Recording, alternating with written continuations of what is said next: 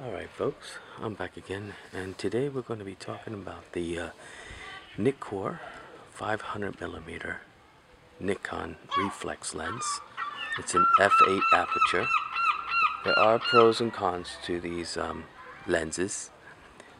One, it's the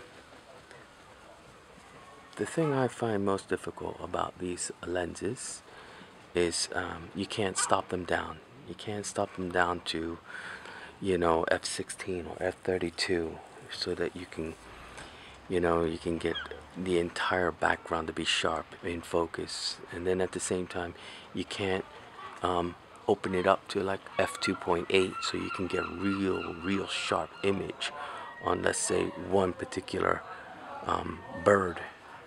Okay, but what you see right here is it's attached to the Nikon D300. This is just a normal D300, and I set it up in LV live view.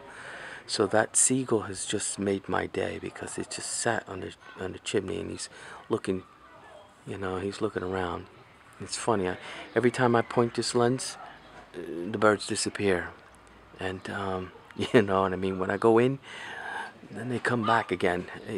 I think they like playing games. Anyway, how I sharpen this is to get the best out of this a reflex lens, a mirror lens. What I do is I set it up in LV, okay, and then when it's set in LV, I get as close as possible. I find something like a brick or a corner or something. Oop, that's not good. That's a different brick, I think. Okay, you see, and this is always the problem. There we go. There we go. It's so sensitive. That's the thing when you're dealing with 500mm. It's super sensitive. Okay, and can't see it from this side. Let me come on this side. Oop, that's it. Bang everything. These are so touch sensitive that the slightest movement, it makes it furry. It blurs it. Okay, so now I'm zooming in, and I'm looking at something that I can get an edge to. You see that brick? Somebody doesn't know this, but the chimney's falling apart, and okay, and you can see that, right? I hope you can.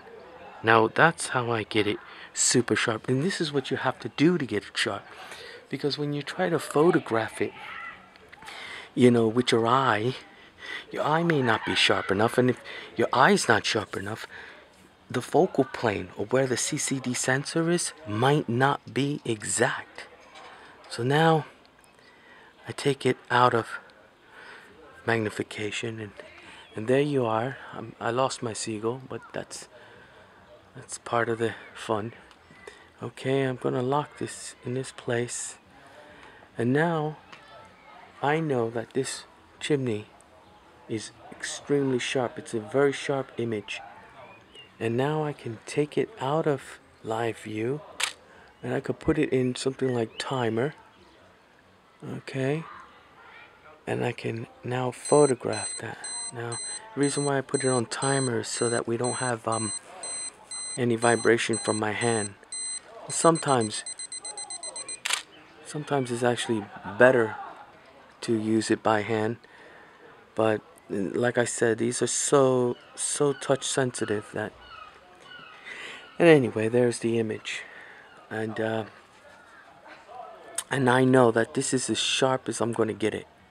Okay, I've used live view, I used timer, I used a D300, and I took a picture using the Catadioptric lens, and now I'm going to show you what that looks like. I'm going to open this up, and to understand how far that chimney is, I'm going to zoom out. Okay, and I'm going to show you where that is actually.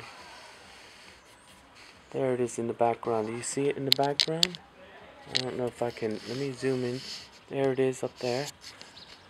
There's that. Let me loosen this up, because you won't know where that is. There it is. That's the one I was taking. I was taking a picture of that chimney right there. and you just cannot believe the power of this lens. Okay, but it is what it is. Okay, folks, and I mean, if you're looking for something like videoing birds, I mean, this will be awesome. You know what I mean? Yeah, this would really be. Kind of brighten that up so you can see that. There it is. Okay, that's the mirror lens, secondary, primary. It's a reflex lens because what it does is that the light comes in and bounces off one mirror. Primary mirror comes in, hits the secondary mirror, and then back through the lens itself and into the camera and into the sensor. So anyway, guys, that's what it looks like. It's Easter Sunday, and yes, I am working. What not better day? It's a glorious day here in England. Glorious day, sunshine. You know, mind you, I don't know what that means for other countries, but I know it's beautiful here. Anyway, guys, I'm gonna let it go there. Wish you all the best. Happy Easter to you guys. And you take care of yourself, and we'll see you next time, okay? Alright, guys? Alright. Bye.